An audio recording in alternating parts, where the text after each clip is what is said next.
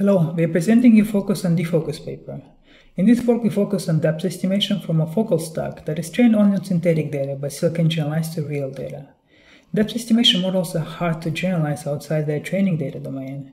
We propose to focus on domain-invariant features such as blur, which can be modeled mathematically in synthetic data. To be able to use blur, we use focal stack as an input.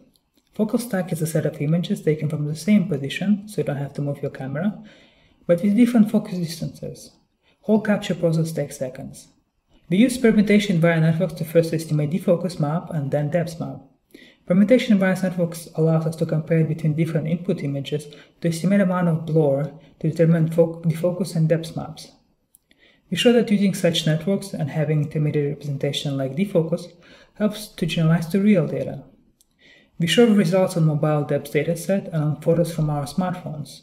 For more details, please check our paper and come chat with us.